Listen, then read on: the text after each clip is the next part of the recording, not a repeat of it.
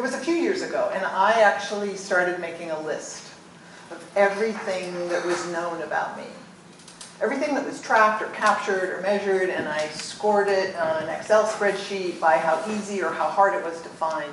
And I started by Googling myself, then I thought about my credit card, and then I thought about every time I drive through the Easy Pass, and every time I got on the MTA. I mean, not just things in the digital world, but things in the real, regular world. And I got, every bit of metadata, everything that was known, and I got hundreds of items on this list. I even did a FOIA request for my FBI file, and after it was long. I mean, and then it became, as an artist, you sort of obsess, and it's kind of a thing. And I even realized, everything from the list of what I pick up at the pharmacy to the watch that keeps track of my skin temperature, which is super telling. You people who have a watch, they know everything that you're doing. And it was even just a few months ago I realized Amazon knows how fast I read because of my Kindle. They know whether I cheat and look at the end.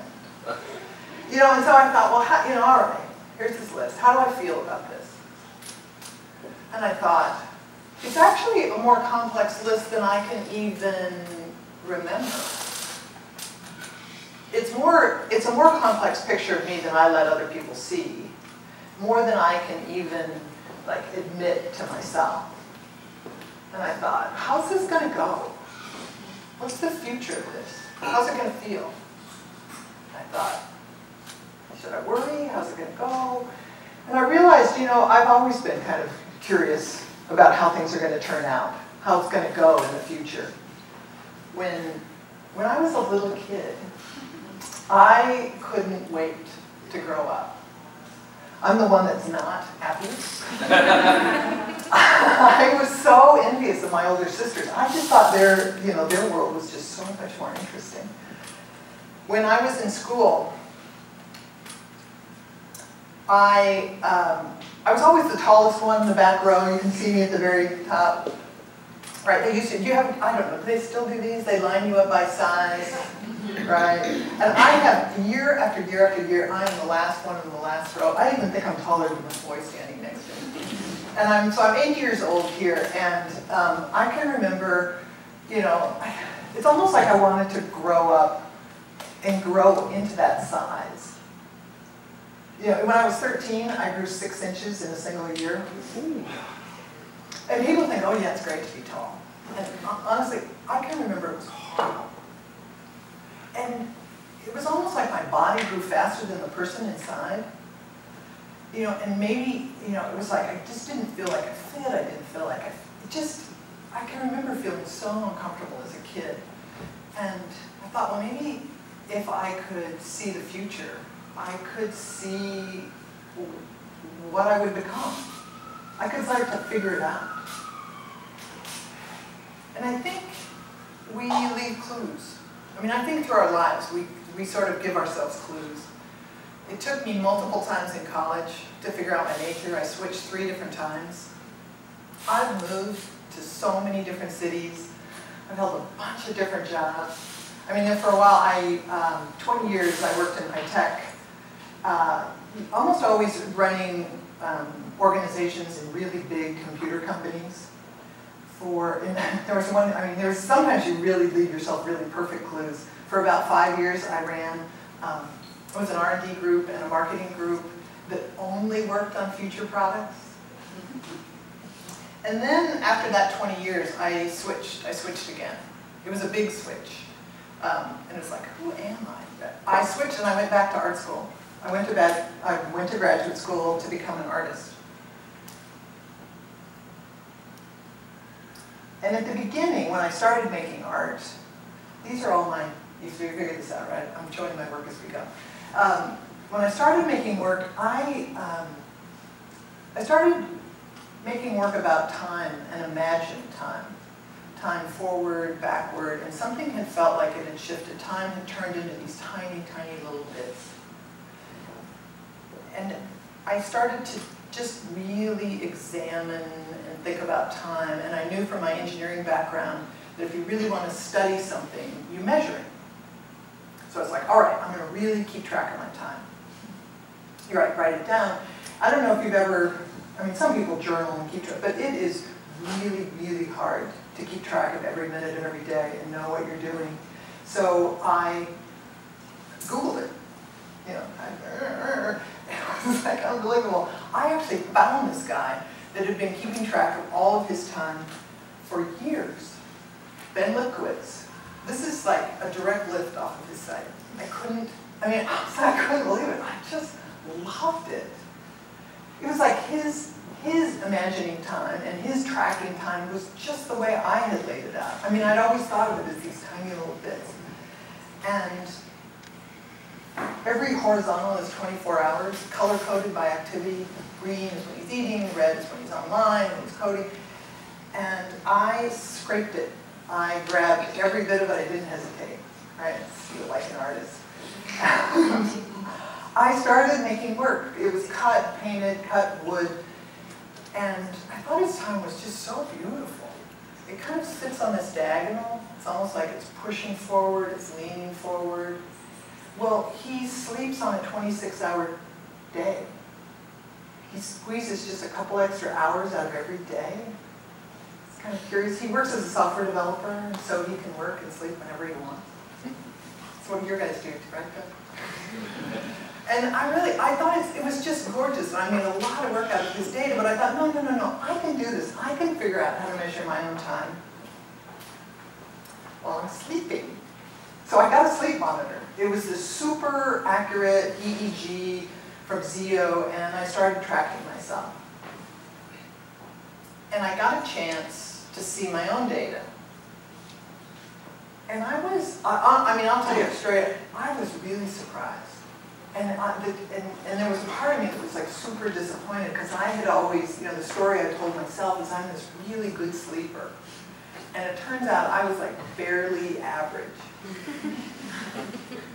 Well, and you have to confront. It was this moment, it's like, all right, this is real data. It's telling me something about myself. You have to really confront. And I also realized it's just so hard to see yourself. And I was also really curious to see actual sleep patterns. I always thought sleep were these really big chunks, but it turns out waking, sleeping, it's not so different when you really see. It's like these little 5 and 10-minute bits. But I didn't want to be the only one that was strapping this thing on my forehead every night, so I got one from my husband, Mark. I mean, I ended up measuring like almost 1,000 nights of sleep, so I wore that sucker for years. And he goes, okay, Laurie, just you wait and see. I am a terrible sleeper. And it turns out he's an amazing sleeper, most of the time. He puts on the first night, he scores 140. I'm like barely getting scores in the 60s. And it turns out that he sleeps great most of the time, but sometimes he sleeps really terrible. But he only remembers the bad. And I thought, oh, that's so him. I thought, well, okay, what if somehow by capturing your data, you can almost sort of capture your personality? So I took the sleep data and I started to create a rule system. It's almost like an artist's algorithm. Color had meaning, size, right? Started to actually create a whole system for how to take the data and turn it into something that was visual. And in this case, I took the light sleep, which is kind of known as trash sleep. It really doesn't do that much for you. And I folded it up and got it out of the way. And really just left the deep sleep and REM sleep and made a whole bunch more hand-built work, and it all went in a show in Los Angeles. Ended up getting a ton of press, and the company that made that little sleep device emails me. Hi, Laurie. What can we do to help you? It's like, wow. I mean, because I hadn't, right? I just bought this on the regular, okay. So they write, think about it, and I go, more data. So I write back, send me more data. And it was the first chance I got to see my data compared to others. So I ditched their graphics. I dumped this all. This is just conditional formatting in Excel. And the purple is the really good stuff. That's deep sleep. The orange is when you're waking up. Every horizontal is a night of sleep. And the length of it is hours. So you can kind of see this 26-year-old woman, super efficient. She's getting tons of deep sleep. She's short. She's on it. And then you look at this guy, 46-year-old, right? He's sleeping a ton of time, and he's waking up all the time. Terrible sleep. But I looked at these and I thought, these are like pictures of them. They're almost like a fingerprint. It's like a portrait of this person, the data portrait. And so I started to think of these in my own mind as like, okay, this is like a new type of data selfie. And I thought, I'm on to something. I was really energized by this, and I thought, all right, I'm going to double down. I'm going to measure everything. I'm going to just write. I'm going to go to town. I'm going to write. I'm on a mission. And I can almost like live in the future where gadgets are going to capture everything about us. Little things we swallow. It's not just the watch, but it's the tattoo on your skin. It's the clothes you put on. It's everything you touch. It's everywhere you go. The world of just ambient measuring. Let me try that out. And try to live in the future and really, really, really pay attention. And, it's kind of, in some ways, it's really what an artist does. You experience the world that you really care about, and then you try to take that experience and those feelings and explain them to others. So I'll be truthful with you. I also have this fantasy. I've read books about this. I've studied this whole thing. I have this fantasy that if an artist sees something real, that it can actually sometimes turn into real science. Years later, they'll actually prove some crazy idea that the artist felt or experienced or saw in their work. So I studied patterns in the data. And I really fixated on the things that were, it was almost like this reflection that the data was somehow a reflection of you. The proportions of you, like a neural Fibonacci. And particularly things that are unconscious that you don't think about. They're not, right, these are not conscious choices. There's almost this weird proportions of your brain, of your mind. And I saw really, we cluster. We tend to go the same places, we like routine, we repeat ourselves, we go back over and over and over.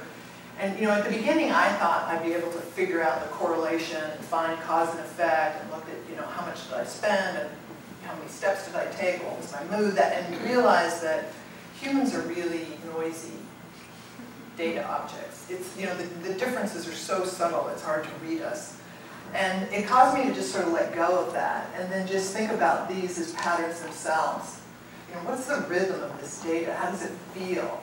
And I thought, well, what would it be like if it's not something I look at, but I could actually step in and experience these really large scale? Pay attention. Almost like textured walls. What if it was like intelligent wallpaper, bumpy, right, in the spaces that we live? And I thought, well, that's not right. I have this whole fixation about the future. What if they're really, they're 3D printed, maybe they're laser cut. But lately, I've really started to look into biofabricated. In fact, Mark and I went up to a synthetic biology lab up in Boston, and we talked to the scientists there and said, okay, how hard would it be to take, color, grow it in volume? This company designed organisms like, volume print and actually grow this stuff on your wall based on sensing data. They look at me as like, oh yeah, totally, not there, for sure. And so, I started to think, well, all right, this could be wall-spaced, and it's like the produce section of the market. You sort of spray them down, and they'll dissolve and reformulate. You move to a new apartment, you just fold them up and recycle them, grow a new one in a new place.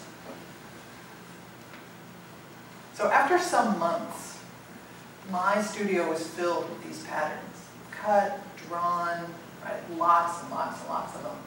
And I thought, well, all right, I'm paying attention. How does it feel? And I thought, well, they feel human. feel organic. They felt personal. They felt weirdly recognizable. It was almost like there was this fluency. Somehow it was like this subconscious recognition of me. I thought, well, how did, and I thought, it's almost soothing. And I thought, I like it. I thought, well, maybe that's the whole point.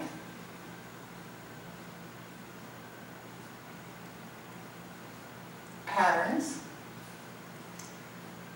are a way to see yourself. You take your data and present it back as the language of art. Art makes data sticky. It gets you to look longer in the way that charts and graphs never can. It holds you. It carries emotion. There's feeling in it. Humans are pattern recognition machines. We love pattern. We live for pattern. Numbers are such abstract concepts, but we recognize pattern intuitively. We feed on pattern. So maybe that's exactly what happens. In the future, it's your data abstracted from you and played back to you as pattern in the form of art. And I get a way to get all my data, not just the stuff I measure, but all the data, everything, all of it. And I use it to understand, who can I be? It's just so hard to see ourselves. It's just so hard to know. There was one time I was at an artist residency. This is where artists go for a couple of months. You go live in the woods, you make work. And we would sit around late at night. Usually alcohol was involved. And we would psychoanalyze each other based on the work that we made. And we'd psychoanalyze other artists. But still, honestly, this actually works for anybody's work. So tuck this thought away. And one of the artists looks at me and says, Laurie, you've got a Fitbit on, you've got the watch, you're peeing on the strip, you're doing all these things. Laurie, you're trying to figure out who you are. And then I thought, I think we all are. I think we all are trying to figure out who we are. You get a new job, you move to a new city, you get a new apartment, you get a new boyfriend. It's just so hard to know in advance. Are they going to like me? Am I going to like them? How's this going to turn out? It's just so hard to know. You try things out in the real world to see. So when I look at the future and I think about this decade, all this data that's collected about us, I just don't think it's going to be about targeted marketing or Google advertising. Even 10,000 steps with my fit. I just don't think it's about fitness. I think it's something much more personal, much more human. I think it's going to be about identity. Who am I?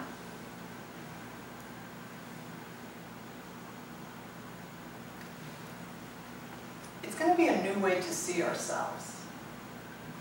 It's using technology as a shortcut to mindfulness, a way to boost our immune system.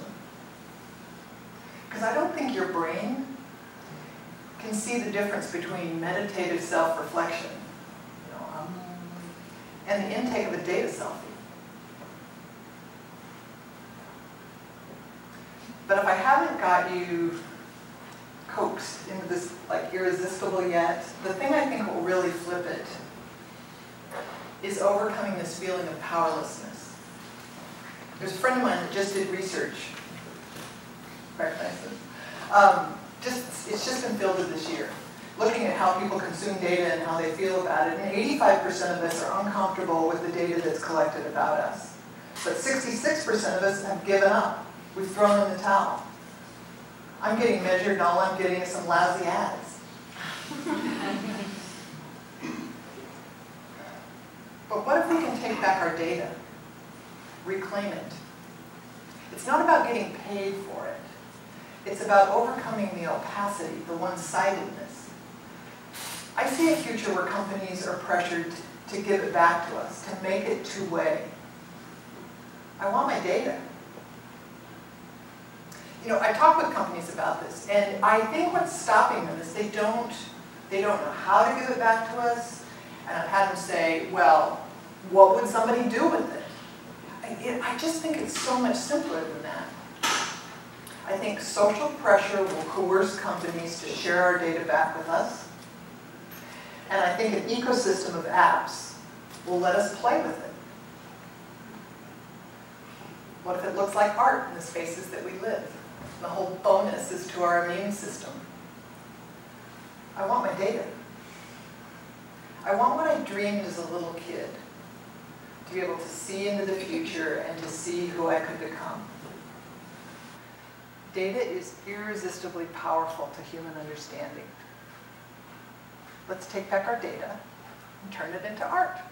Thank you.